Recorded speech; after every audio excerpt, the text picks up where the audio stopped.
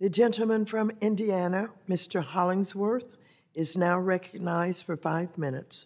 Morning, it's a pleasure to speak with you again. Before we get started on my questions, I just wanted to comment on Representative Axney's testimony or conversation or questions. I love the fact that she's beginning to recognize how heavy the regulatory burden has been in the refining space that has led to an underinvestment, and the Biden war on energy, especially on American-produced energy, continues to bear the fruit that they expected. And that is a deep concern for Americans that are paying more at the pump. We collectively find ourselves in the present situation because we fail to anticipate the future, even if that future is inherently uncertain and probabilistic. You said a few moments ago, we have a job to do on demand. I like that. And in the recent past and present, the policy signals, I feel like, have been unambiguous for the Fed. Inflation's at a 40-year high. The labor market is robust. Unemployment bouncing along multi-decade lows. Economic growth has been very high. But I worry that that lucidity is a luxury that is fleeting.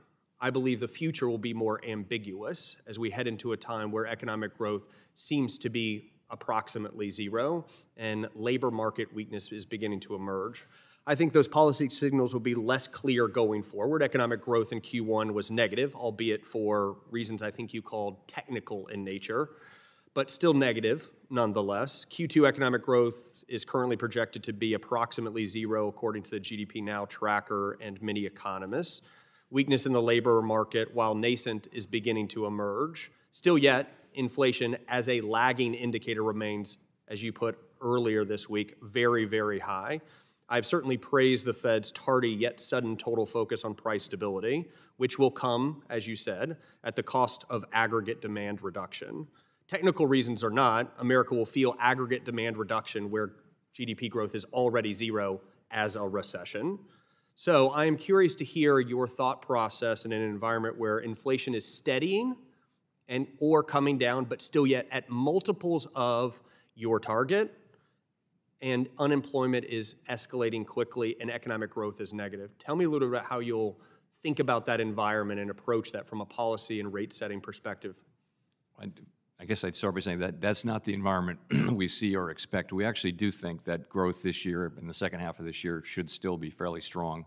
It is coming down from the very high reopening levels of last year, but the first quarter was somewhat anomalous. Private spending was actually at a very healthy level. Tell me about how you'll think about that environment. I assume that you could be correct, but there's a chance you could be incorrect about that soft landing prediction. So the way our tools work, what we're trying to achieve is to have a moderation in demand so that supply can catch up, and so that'll take pressure off of resource utilization, and inflation can come down. That's what we're trying to achieve. But inflation will come down after that fact. Demand will come down first. Inflation will lag that, where inflation remains multiples of your target, but unemployment, because of that sagging demand, goes up. Economic growth is depressed because of that sagging demand. Tell me how you'll think about that environment. So the way we think about it from a policy standpoint is of course, we raise interest rates and shrink the balance sheet. That affects broad financial conditions, and that affects the economy. So the question we'll be asking is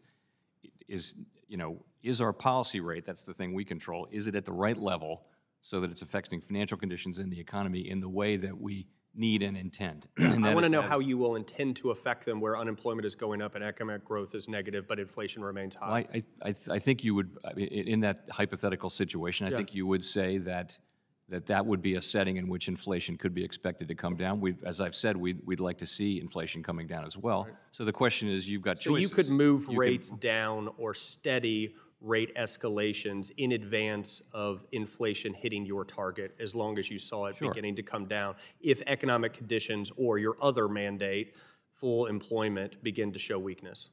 As one of my colleagues used to say, at every meeting, it's the same question. Do you raise, leave them the same, or bring them down, rates, right? So I think, I think we'd have to see what's happening. We'll try to make good judgments in real time, but the main thing is we can't fail on this. We really have to get inflation down to 2%. So we're going to want to see evidence that it really is coming down before we declare any kind of victory. And so I think we'd be reluctant to cut Well, this will have real cost to Americans, so I want to make sure that we're forward-thinking about what is going on in the real economy, not just watching a lagging indicator that is inflation. And with that, I'll yield back.